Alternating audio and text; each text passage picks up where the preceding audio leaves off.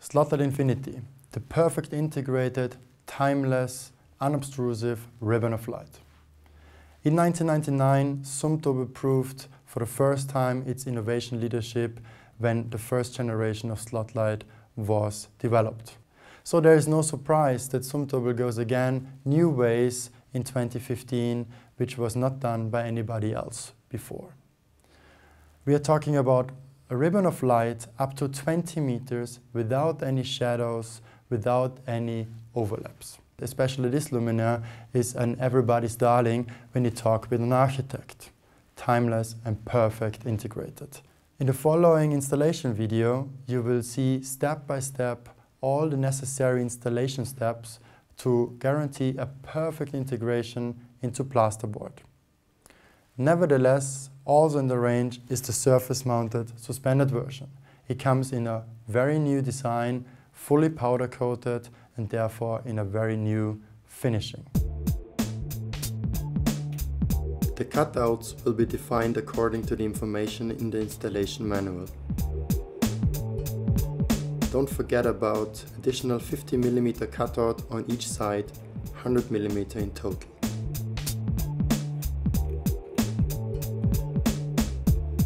The cutout is done accordingly to the defined dimensions.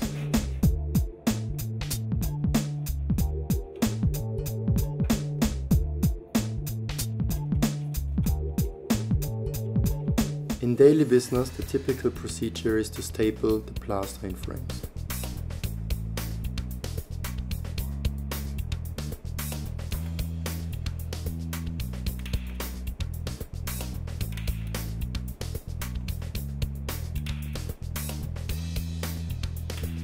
To match exact lengths, the plastering frame has to be cutted to the requested dimension.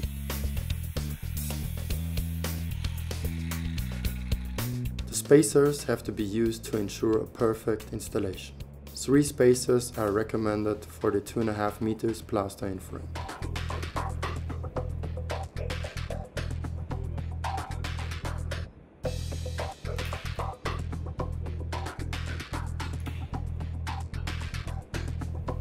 Plastering frames can certainly be mounted separately.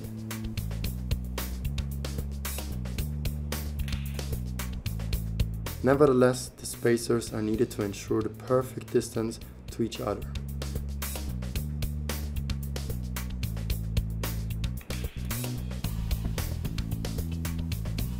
The installation brackets have to be mounted according to the channel length, which is indicated in the installation manual. The installation brackets are screwed on both sides and are needed for the fixation of the channel in an upcoming step.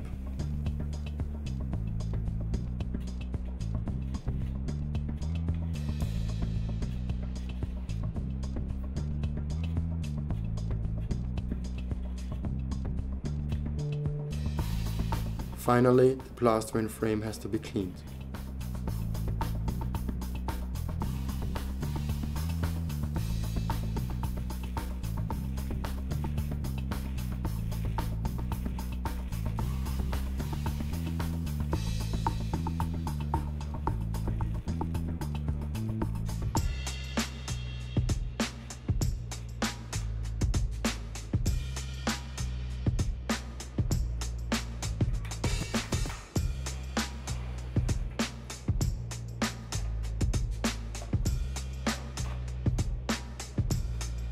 The channel will be mounted at the elongated slot with a slotted disc.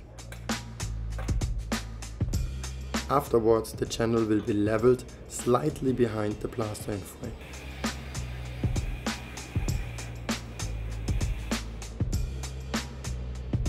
The mechanical connector have to be unscrewed and moved to the new position. Afterwards, it has to be screwed again.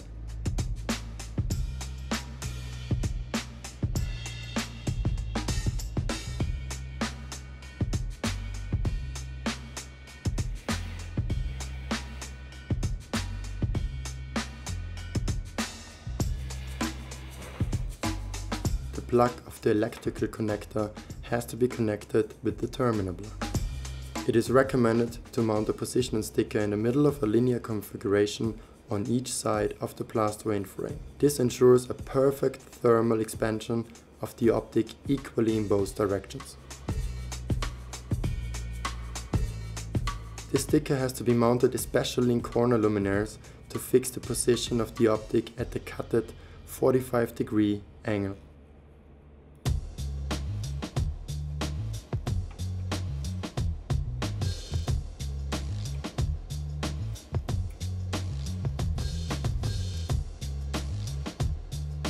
The mechanical fixation is ensured by springs which have to be clicked in smoothly. To remove the batten, just simply use a screwdriver and lift the springs on the side of the batten. That is the easiest and quickest way to remove the batten from its position.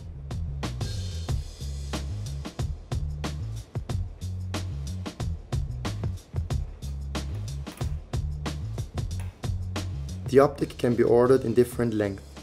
It can be cut to lengths with a simple carpet knife.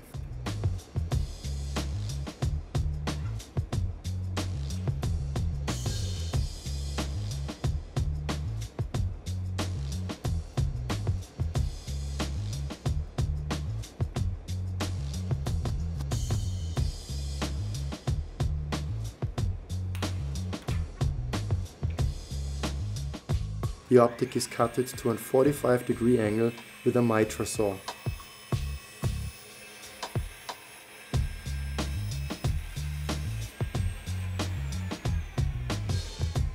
This enables a continuous design without any interruptions.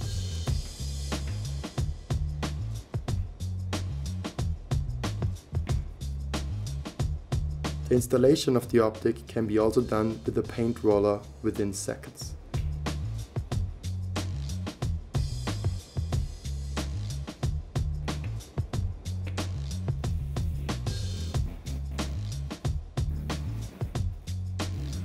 The suction cup is needed to remove the optic smoothly.